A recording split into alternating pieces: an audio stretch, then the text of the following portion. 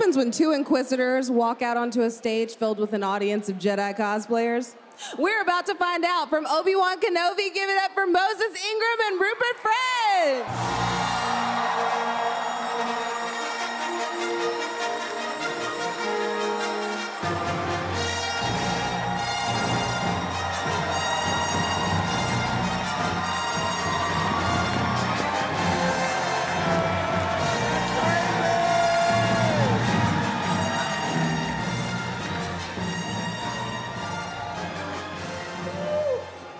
This is awesome. Look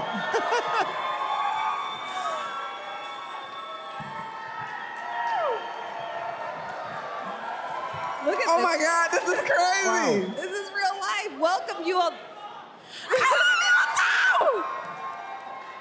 I love you too. This is your moment. I love all of y'all. It's so great to have both of you here. Thank you so much for joining us at Star Wars Celebration Live. Woo!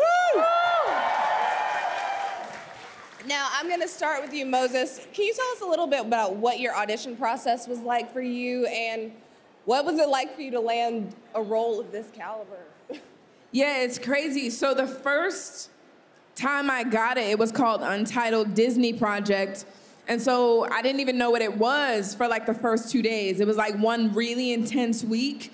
And then the first time it was me and Carmen Cuba, the casting director, and then it was me, Carmen Cuba, and Deb, and then it was me, Carmen Cuba, Deb, and Ewan, and then we were in the studio, and then we had one final Zoom where I thought I was gonna audition again, and Deb was like, no, I was just calling to tell you you're gonna be Reva.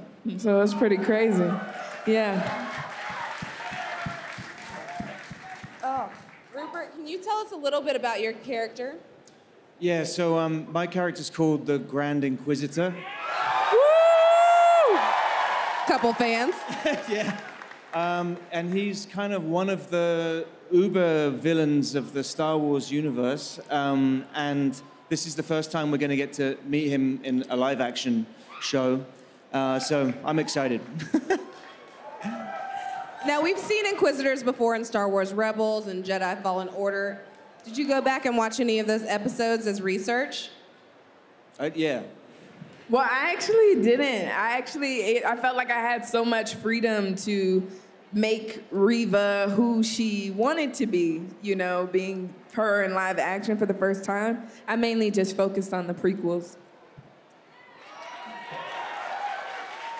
I don't know if you can tell by this dress, but we love the prequels over here. And what did you bring to your character that you hope connects with the fans? Well, for me, I think everyone here would know this, but a lot of the kind of less super fans wouldn't, that the Grand Inquisitor used to be a Jedi. So to me, that's like super important for this. I think that's a tough one. I think she aims to please in more ways than one. And yeah, I'm gonna leave it at that. That feels like a spoiler, but not a spoiler. Now, what was your experience with Star Wars prior to landing this role? I'll start with you, Moses. So prior to this, I knew like Vader and I knew Obi-Wan, and it's really hard to believe, but I had never seen the movies.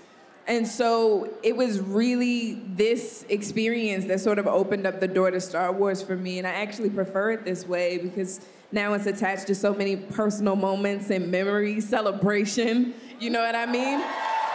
So it's something that I'll certainly remember forever. And for, Woo! and for you, Rupert? Yeah, we used to, you know, I'm quite a lot older than Moses, so we used to totally dress up as the characters and run around in the woods and pretend to be, you know. Thank you, brother. Well, as they just said, welcome to the family, and it is so exciting to know that we are only a few hours from actually watching this happen. It's crazy. Yeah. Great to be here. Crazy. Thank you both so much for sitting down with me and stopping by. We have lots more fun and exciting guests coming out here on stage, so don't go anywhere, y'all. Star Wars Celebration Live will be right after this. Thank you so much.